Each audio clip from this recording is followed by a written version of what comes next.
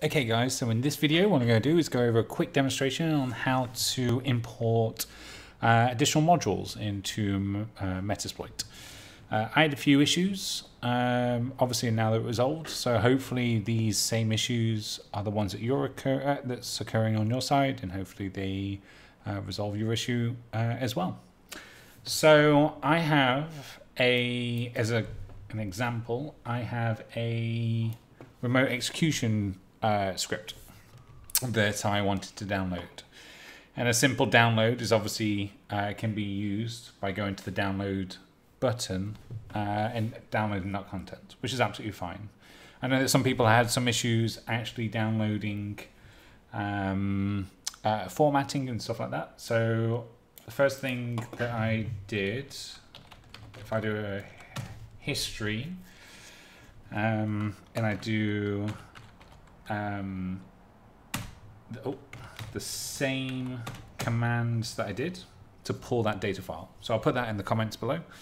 But if I do a quick ls, you should see that RB file. And that file is the one that you need to plop into a repository if you haven't already. Create it into a created directory within Metasploit's hidden data structure. So now that I have, so if I do a pwd, I need to go to root.msf4 and then modules, and then if I do a quick ls, there's my RB file. First issue that I came across is that if I make a directory of exploit, yep, and then I move that file into that exploit. What I can also do, so if I do cd exploit and I see that file, if I do a pwd, it's my full path. So if I do a tel -f onto the log files, so 2 levels up, log files, and then framework.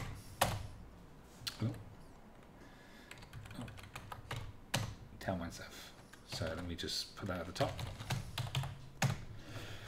Now on my right hand side, I'm going to run the Metasploit console.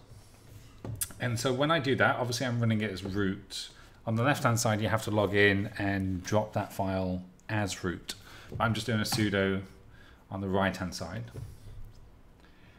When I do the startup, obviously I'm getting some logs on the left. If I do a search for that same numeric ID value that I downloaded, I get no results from search. And the reason for that is because it's startup, it actually finds a file that it's unable to locate. And the actual issue that I encountered,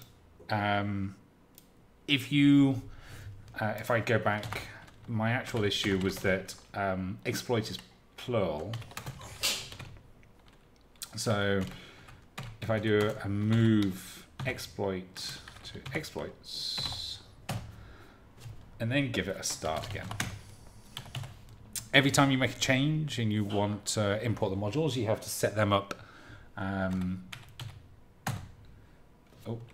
So let's just go back to files. There we go. So every time you have to do that, you have to exit and then start up the msconfig again.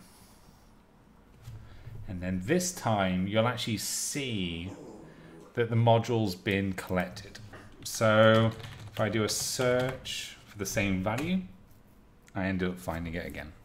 So very simple, but it was a headache that no one needs to go through, including myself, and hopefully this resolves it for you guys. So very good. Thank you everyone for watching, and see you next time.